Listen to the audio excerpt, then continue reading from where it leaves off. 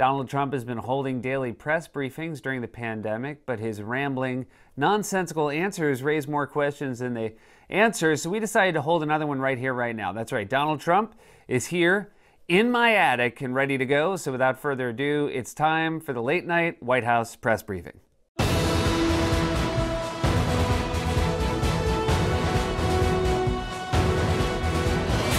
Thank you very much, everybody, and good afternoon.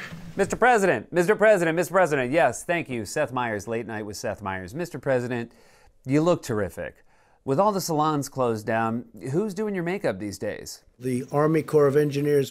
President Trump, these briefings seem like they're getting longer each day. What do you take before you come out to keep your energy up for so long? 10 drugs. Mr. President, at this point, what's the only thing that could get you out of office? The resurrection of Jesus Christ. Why do you seem so miserable right now? Because I happen to be in the White House and I won't be able to go to Florida. Oh, right, yeah, Florida. How would you describe your racism the past few months? Very China-centric. Personal question, how's your marriage holding up during the lockdown? It's a tremendous challenge. It's terrible. How do you think people will remember your presidency? This horrible, dark period where this monster came and worked its horrible, horrible spell over the world. What was the fastest you've ever tuned out of a conversation? Two very smart people walked into my office and they said, listen. Oh, that's fast.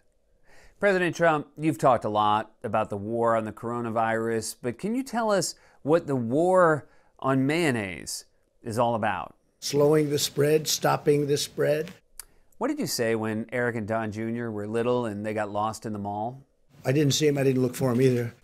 How's your cholesterol these days? In the 400s, 300s, and sometimes even in the 500s. Is it true you can't spell Massachusetts? Same thing with Michigan, same thing with Illinois. Not sure if you're the right person to ask this question. Who grows that baby corn you find in Chinese food? Smaller farmers. President Trump, how would you describe your relationship with Chicken McNuggets? They like me and I like them. President Trump, what do they play on KTU 103.5 FM, the beat of New York? The monster hits. Mr. President, if you were a magician, what would you call yourself? The great pandemic. There's a lot of rumors, Mr. President, but is it true you're sending killer bees to different cities? 6.6 million to New York and New Jersey, 1.8 million to Chicago, 1.7 million to Detroit, and 837,000 to New Orleans.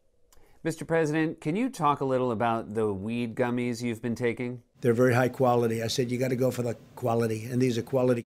What's the name of that show with Stewie, the baby? Smart guy. No, that's not it. Good guy. No, the dad's name is... Peter. Right. And that guy in the wheelchair? Joe. Okay, so you've clearly seen it. Smart guy. Whatever. Fine. What do you think they would have called it if a guy named Nathan invented the World Wide Web? The internet. What are your thoughts on the figure 4 leg lock? A very powerful hold. Mr. President, what do you say when you sit down at a restaurant but the placemat doesn't have a maze on it? Hopefully it's on the other side. Mr. President, can you describe your sons in 5 words? Tremendous glut of oil. Who invented meatballs? Sweden did that. What's your favorite Kurt Russell movie? Big Trouble Right Next Door. What was your nickname in high school? I was called racist. What's your favorite British boy band? Strong Direction. What would you say about the testicles featured in America's Funniest Home Videos? They're getting hit very, very hard. As fast as you can, what's the name of the Hunchback of Notre Dame? Quasi-public. President Trump, when's the last time you ate a vegetable? 1917. We have time for one more question. Mr. President, what did you get inscribed on the inside of Melania's wedding ring? People cheat. Well, it looks like we're out of time.